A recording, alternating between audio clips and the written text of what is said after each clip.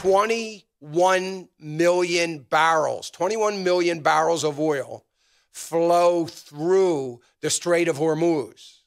If they were to try to cripple that, that would be a severe interruption to the flow of oil. That's what markets are worried about.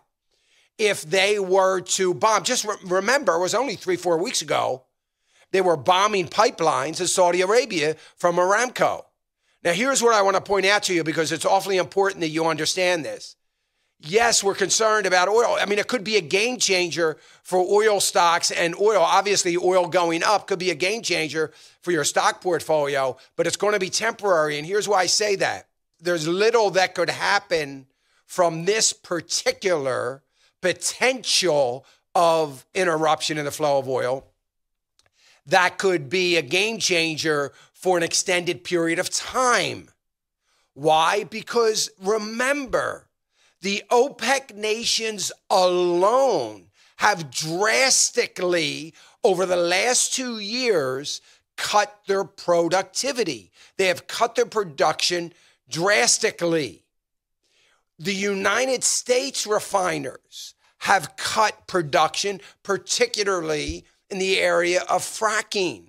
Why do I say that? Because I don't want to say overnight, but very close to it. All of that could put production of oil back into play in a heartbeat. So whatever is lost in an area, by the way, it would have little impact on us here, or it should. It will, because oil is a global market. And we will try to pick up or supply some of the shortfall around the world. It's the right thing to do to keep oil somewhat in balance.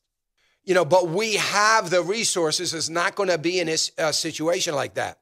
Nobody is better suited for maintaining reasonable pricing at the pumps and oil than we are in America. Now, that is not going to happen overnight. That's going to take a lot of adjustment and a total rebalancing of not just the global markets, but the markets here in the United States. So there could be some initial pain if any of the assumed targets of Iran would be struck. We don't know that they're going to be.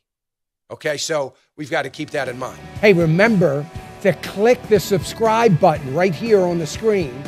And don't forget to hit the notification bell so you'll be notified when new content is added. And more importantly than anything, you don't want to miss all 3 live hours of Financial Issues every day from 9 to noon. And you can watch it on FISM.TV. That's FISM.TV.